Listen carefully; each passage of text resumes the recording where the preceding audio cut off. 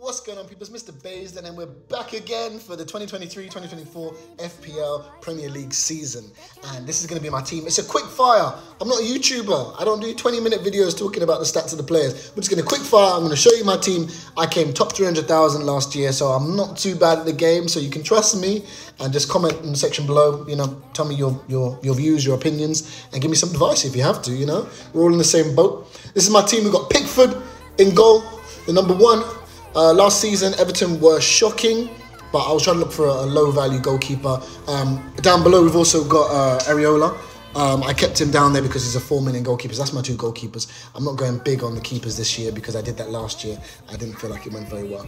Trent Alexander-Arnold is now moved into midfield for Liverpool, so we have to have him in the team. We want those clean sheets. We want those assist points. He got 200+ points last year, and he wasn't even playing that well. So you can imagine what he does this year when he plays better, when they've got a lot of new signings. Shaw, picked him because I didn't want Trippier. Trippier's gone up in price. I felt that Shaw would be the man for Newcastle defence this year. Saliba, my differential, I want to be different. Everyone's gone for Gabriel and Zinchenko. I don't want that. I want someone like Saliba. Odegaard, he's not going to be my vice, but I put him in vice at the moment. Got him because I want to be differential again. Not gone for Saka or Martinelli. I feel like Martinelli's minutes are going to get dropped when it comes to all these other players that have signed for Arsenal. Rashford, you know why. Rashford is a wicked player. He done so well last season. I think he's going to have a good start against our Wolves.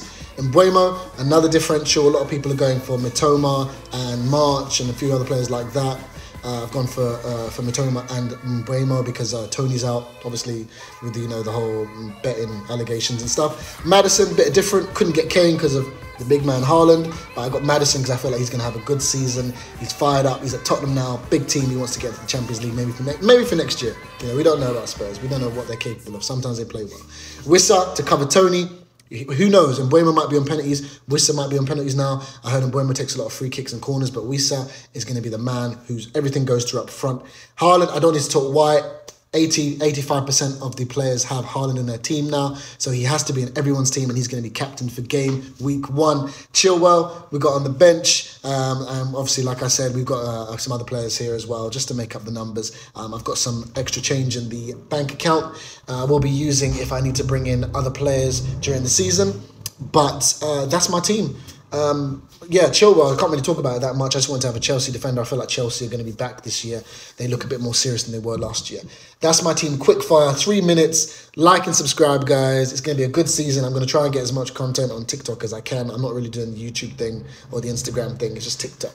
But this is my team, and we're going to have a very good FPL season. My FPL code, if you guys want to join, is Dees Nuts. So just type Dees Nuts in, and you can join my free FPL league for 1,000.